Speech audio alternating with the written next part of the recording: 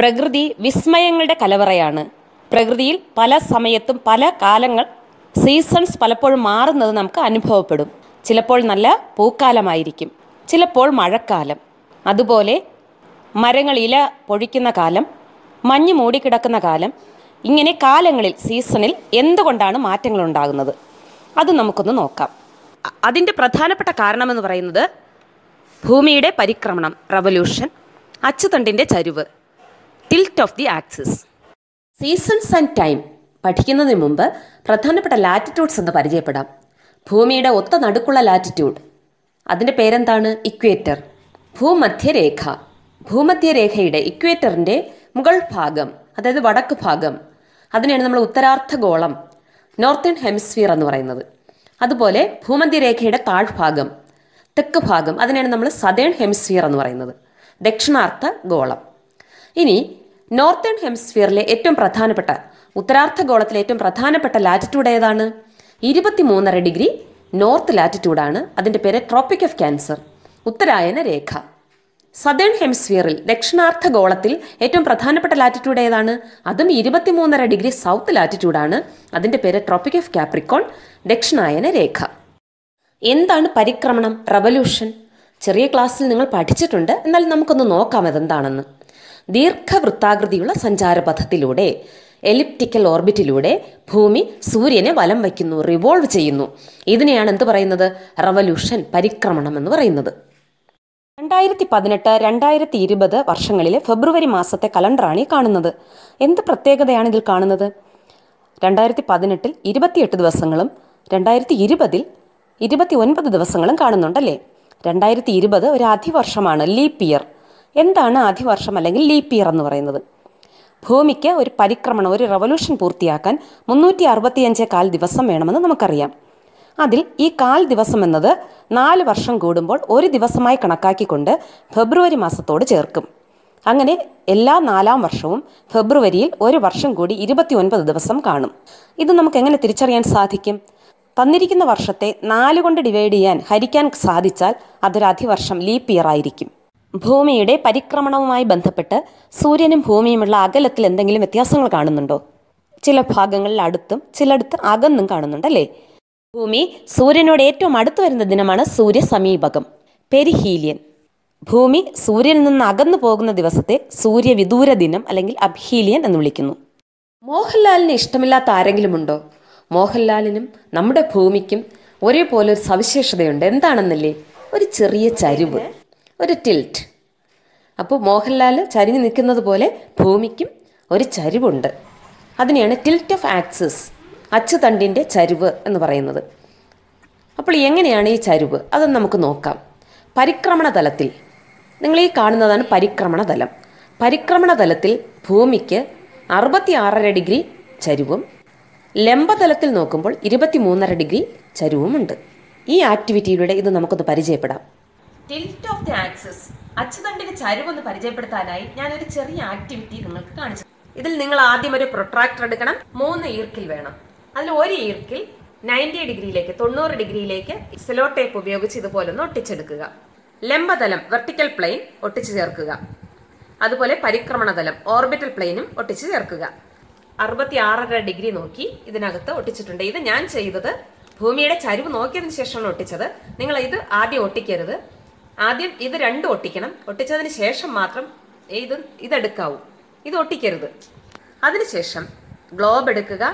ഗ്ലോബിൽ ഇതാണ് അതിൻ്റെ ലംബതലം എന്ന് പറയുന്നത്. ആ ലംബതലത്തിലേക്ക് നമ്മുടെ ഈർക്കിൽ, ലംബതലത്തിലുള്ള ഈർക്കിൽ വരുന്ന വിധത്തിലൊന്ന് അഡ്ജസ്റ്റ് ചെയ്യുക. ഇപ്പോൾ നിങ്ങൾക്ക് കാണാം ലംബതലത്തിൽ, അതുപോലെ തന്നെ അതിൻ്റെ ടിൽറ്റിന് നേരെ ഈർക്കിൽ നിൽക്കുന്നത് നിങ്ങൾക്ക് കാണാൻ സാധിക്കും.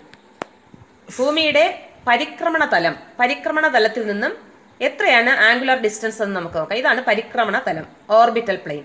ഓർബിറ്റൽ പ്ലെയിനിന് ഇത് ടിൽറ്റ്. അപ്പൊ നോക്കുമ്പോൾ ഇങ്ങനെയാണ് അതിന്റെ ആംഗുലർ ഡിസ്റ്റൻസ് നോക്കേണ്ടത്. ഇത് 66.5 ഡിഗ്രി. ഇനി ലംബതലം, വെർട്ടിക്കൽ പ്ലെയിനിൽ നോക്കിക്കഴിഞ്ഞാൽ വെർട്ടിക്കൽ പ്ലെയിനും ടിൽറ്റുമായി നോക്കുക. വെർട്ടിക്കൽ പ്ലെയിനിൽ നിന്ന് ടിൽറ്റിലേക്ക് നോക്കുമ്പോൾ ഇത് 23.5 ഡിഗ്രി എന്ന് കാണാൻ സാധിക്കും.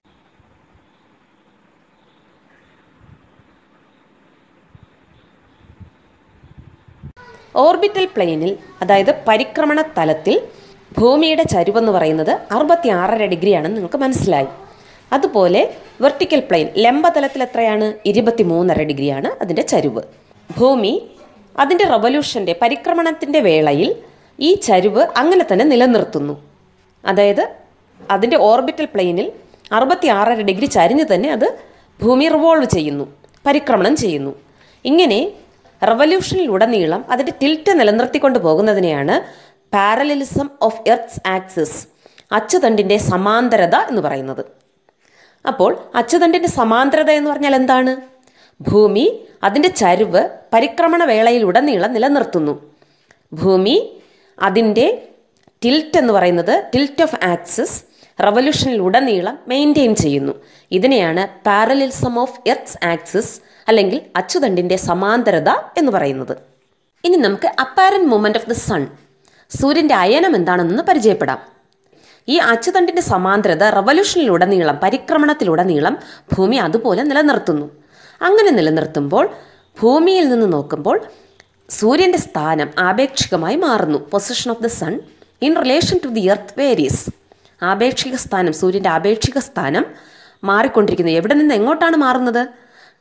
23.5 degree north tropic of cancer, അതായത് ഉത്തരായന രേഖ, അതിൽ നിന്നും 23.5 degree south tropic of Capricorn, ദക്ഷിണായന രേഖ, അതിലേക്ക്, അതായത് ട്രോപ്പിക് ഓഫ് ക്യാൻസറിൽ നിന്നും ട്രോപ്പിക് ഓഫ് കാപ്രിക്കോണിലേക്ക്, ഉത്തരായന രേഖയിൽ നിന്നും ദക്ഷിണായന രേഖയിലേക്ക് സൂര്യൻ്റെ അപ്പാരന്റ് പൊസിഷൻ, അതായത് ആപേക്ഷിക സ്ഥാനം മാറുന്നു. ഇതിനെയാണ് apparent movement of the sun എന്ന് വിളിക്കുന്നത്, അതായത് സൂര്യൻ്റെ അയനം എന്ന് വിളിക്കുന്നത്. അപ്പോൾ സൂര്യൻ്റെ അയനം എന്ന് പറയുന്നത് സൂര്യൻ്റെ സ്ഥാനം മാറുന്നതല്ല, സൂര്യൻ ചലിക്കുന്നില്ല, സൂര്യൻ അങ്ങനെ തന്നെ നിലനിൽക്കുകയാണ്. റവല്യൂഷനിലുടനീളം ഭൂമി അതിൻ്റെ അച്ചുതണ്ടിൻ്റെ സമാന്തരത നിലനിർത്തിക്കൊണ്ട് റവല്യൂഷൻ നടത്തുന്നതുകൊണ്ട്, കറങ്ങുന്നതുകൊണ്ട് നമുക്ക് തോന്നുന്നു സൂര്യൻ്റെ സ്ഥാനം എന്ത് ചെയ്യുന്നു?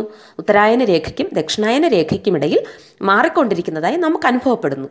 അതിനെയാണ് apparent movement of the sun അല്ലെങ്കിൽ സൂര്യൻ്റെ അയനം എന്ന് വിളിക്കുന്നത്. ഇനി ഈ സൂര്യൻ്റെ അയനം കാരണം ഭൂമിയിൽ എന്ത് മാറ്റമാണ് ഉണ്ടാകുന്നത്? സൂര്യൻ്റെ അയനം കാരണം ഭൂമിയിൽ സൂര്യപ്രകാശം ലഭിക്കുന്നതിൽ ഏറ്റക്കുറച്ചിലുകൾ ഉണ്ടാകുന്നു. Solar energy ലഭിക്കുന്നതിൽ, sunshine ലഭിക്കുന്നതിൽ വ്യത്യാസമുണ്ടാക്കുന്നു. അപ്പോൾ ഇനി നമുക്ക് അതൊന്ന് പരിചയപ്പെടാം. നമുക്ക് വിഷുവങ്ങൾ, ഇക്വിനോക്സസ്, അയനാന്ത ദിനങ്ങൾ, സോൾസ്റ്റീസ്, ഇതൊക്കെ എന്താണെന്ന് നോക്കാം. ഈ ഇമേജസ് ഒന്ന് നോക്കിക്കേ. March 21, September 23. എന്ത് പ്രത്യേകതയാണ് കാണുന്നത്? സൂര്യൻ്റെ സ്ഥാനം, സൂര്യൻ്റെ അപ്പാരന്റ് പൊസിഷൻ, സൂര്യൻ്റെ അയനം എന്ന് പറയുന്നത് ഇക്വേറ്ററിന് നേരെയാണ്, ഭൂമധ്യരേഖയ്ക്ക് നേരെയാണ്. അതുകൊണ്ട് തന്നെ എന്ത് പ്രത്യേകതയായിരിക്കും അനുഭവപ്പെടുന്നത് ഒന്ന് ആലോചിച്ച് നോക്കിക്കേ. ഉത്തരാർദ്ധഗോളത്തിലും നോർത്തേൺ ഹെമിസ്ഫിയറിലും സതേൺ ഹെമിസ്ഫിയറിലും ദക്ഷിണാർദ്ധഗോളത്തിലും തുല്യമായ രാത്രിയും പകലും. രാത്രിയുടെയും പകലിൻ്റെ ദൈർഘ്യം തുല്യമായിരിക്കും. Equal days and nights. അതാണ് സമരാത്ര ദിനങ്ങൾ അഥവാ വിഷുവങ്ങൾ, ഇക്വിനോക്സസ് എന്ന് വിളിക്കുന്നത്. അപ്പോൾ സമരാത്ര ദിനങ്ങൾ അല്ലെങ്കിൽ വിഷുവങ്ങൾ എന്നാണ്? March 21, September 23. പ്രത്യേകത എന്താണ്? സൂര്യൻ്റെ അപ്പാരന്റ് പൊസിഷൻ, സൂര്യൻ്റെ ആപേക്ഷിക സ്ഥാനം എന്ന് പറയുന്നത് ഇക്വേറ്ററിന് നേരെയാണ്, ഭൂമധ്യരേഖയ്ക്ക് നേരെയാണ്. എന്ത് സവിശേഷതയാണ് അനുഭവപ്പെടുന്നത്? 2 അർദ്ധഗോളങ്ങളിലും തുല്യമായ രാത്രിയും പകലും അനുഭവപ്പെടും. ജൂൺ 21, ഭൂമിയുടെ സ്ഥാനം ഒന്ന് നോക്കിക്കേ. എന്ത് സവിശേഷതയാണ് കാണുന്നത്? അപ്പാരന്റ് പൊസിഷൻ, സൂര്യൻ്റെ അപ്പാരന്റ് പൊസിഷൻ, സൂര്യൻ്റെ അയനം എന്ന് പറയുന്നത് സൂര്യപ്രകാശം ഏറ്റവും കൂടുതൽ പതിക്കുന്നത് ഏത് ഭാഗത്താണ്? ഉത്തരാർദ്ധഗോളത്തിലല്ലേ? നോർത്തേൺ ഹെമിസ്ഫിയറിലാണ്. നോർത്തേൺ ഹെമിസ്ഫിയറിൽ ഉത്തരായന രേഖയ്ക്ക് നേരെ, ട്രോപ്പിക് ഓഫ് ക്യാൻസറിന് നേരെയാണ്. അതുകൊണ്ട് സൂര്യപ്രകാശം ഏറ്റവും കൂടുതൽ ലഭിക്കുന്നത് ഉത്തരാർദ്ധഗോളത്തിലാണ്. അതുകൊണ്ട് തന്നെ നോർത്തേൺ ഹെമിസ്ഫിയറിൽ ഏറ്റവും ദൈർഘ്യമുള്ള പകലും ഹ്രസ്വമായ രാത്രി, longest days and shortest night എവിടെ അനുഭവപ്പെടും? ഉത്തരാർദ്ധഗോളത്തിൽ, നോർത്തേൺ ഹെമിസ്ഫിയറിൽ അനുഭവപ്പെടും. ഈ ദിവസത്തിന് പറയുന്ന പേരാണ് ഗ്രീഷ്മ അയനാന്ത ദിനം, സമ്മർ സോൾസ്റ്റീസ്. അപ്പോൾ സമ്മർ സോൾസ്റ്റീസ്, ഗ്രീഷ്മ അയനാന്ത ദിനം എന്ന് പറയുന്നത് ഏത് ദിവസമാണ്? ജൂൺ 21. ജൂൺ 21 ഗ്രീഷ്മ അയനാന്ത ദിനം, സമ്മർ സോൾസ്റ്റീസിൽ സൂര്യൻ്റെ അപ്പാരന്റ് പൊസിഷൻ എവിടെയാണ്? ഉത്തരായന രേഖയ്ക്ക്, ട്രോപ്പിക് ഓഫ് ക്യാൻസറിന് 23.5 ഡിഗ്രി വടക്ക്, ട്രോപ്പിക് ഓഫ് ക്യാൻസറിന് നേരെ. സവിശേഷത എന്താണ്? ഉത്തരാർദ്ധഗോളത്തിൽ, നോർത്തേൺ ഹെമിസ്ഫിയറിൽ ഏറ്റവും ദൈർഘ്യമുള്ള പകലും ഏറ്റവും ഹ്രസ്വമായ രാത്രിയും അനുഭവപ്പെടുന്നു. Longest day and shortest night. ഭൂമിയുടെ ഈ സ്ഥാനം ഒന്ന് നോക്കിക്കേ. എന്ത് സവിശേഷതയാണ് നിങ്ങൾ കാണുന്നത്? സൂര്യൻ്റെ അപ്പാരന്റ് പൊസിഷൻ, സൂര്യൻ്റെ അയനം എന്ന് പറയുന്നത് ഇപ്പോൾ എവിടെയാണ്? സതേൺ ഹെമിസ്ഫിയറിലാണല്ലേ? ദക്ഷിണാർദ്ധഗോളത്തിലാണ്. പ്രത്യേകിച്ചും 23.5 ദക്ഷിണായന രേഖയിൽ ട്രോപ്പിക് ഓഫ് ക്യാപ്രിക്കോണിലാണ് സൂര്യൻ്റെ സ്ഥാനമെന്ന് പറയുന്നത്. ഈ ദിവസത്തിനൊരു പേരുണ്ട്, ശൈത്യ അയനാന്ത ദിനം, വിന്റർ സോൾസ്റ്റിസ്. എന്താണ് ഇതിൻ്റെ സവിശേഷത? ഈ ദിവസം ഉത്തരാർദ്ധഗോളത്തിൽ ഹ്രസ്വമായ പകലും ദൈർഘ്യമുള്ള രാത്രിയും അനുഭവപ്പെടും. അങ്ങനെയാണെങ്കിൽ ദക്ഷിണാർദ്ധഗോളത്തിൽ സദേൺ ഹെമിസ്ഫിയറിൽ എന്തായിരിക്കും? ഹ്രസ്വമായ രാത്രിയും ദൈർഘ്യമുള്ള പകലും അനുഭവപ്പെടുന്നു. ശൈത്യ അയനാന്ത ദിനം, വിന്റർ സോൾസ്റ്റിസ് എന്നാണ് ഡിസംബർ 22. ശൈത്യ അയനാന്ത ദിനം, വിന്റർ സോൾസ്റ്റിസിൽ സൂര്യൻ്റെ അപ്പാരന്റ് പൊസിഷൻ, ആപേക്ഷിക സ്ഥാനം എവിടെയാണ്? ദക്ഷിണായന രേഖയ്ക്ക് മുകളിൽ, ട്രോപ്പിക് ഓഫ് ക്യാപ്രിക്കോണിന് മുകളിൽ. ഇതെല്ലാം നിങ്ങൾ പഠിച്ചു കഴിഞ്ഞു. ഇനി ഈ പട്ടികയൊന്ന് പൂർത്തിയാക്കൂ. ഇവിടെ ഒന്ന് നോക്കിക്കേ. ഈ ചിത്രത്തിൽ എന്താണ് കാണുന്നത്? നോർത്ത് പോളും സൗത്ത് പോളും, ഉത്തര ധ്രുവവും ദക്ഷിണ ധ്രുവവും ഒന്ന് നോക്കുക. എന്ത് പ്രത്യേകതയാണ് കാണുന്നത്? അല്ലേ, മാർച്ച് മുതൽ സെപ്റ്റംബർ വരെ സൂര്യൻ ഉത്തരാർദ്ധഗോളത്തിലാണ്. അപ്പോൾ ഉത്തര ധ്രുവ പ്രദേശങ്ങൾ 6 മാസക്കാലം തുടർച്ചയായിട്ട് പകലായിരിക്കും. അതുപോലെ സെപ്റ്റംബർ മുതൽ മാർച്ച് വരെ 6 മാസക്കാലം സൂര്യൻ ദക്ഷിണാർദ്ധഗോളത്തിലായിരിക്കും, സദേൺ ഹെമിസ്ഫിയറിലായിരിക്കും. അപ്പോൾ എന്ത് സംഭവിക്കും? സദേൺ ഹെമിസ്ഫിയറിൽ സൗത്ത് പോളിൽ എന്ത് സംഭവിക്കും? തുടർച്ചയായിട്ട് 6 മാസം പകലായിരിക്കും.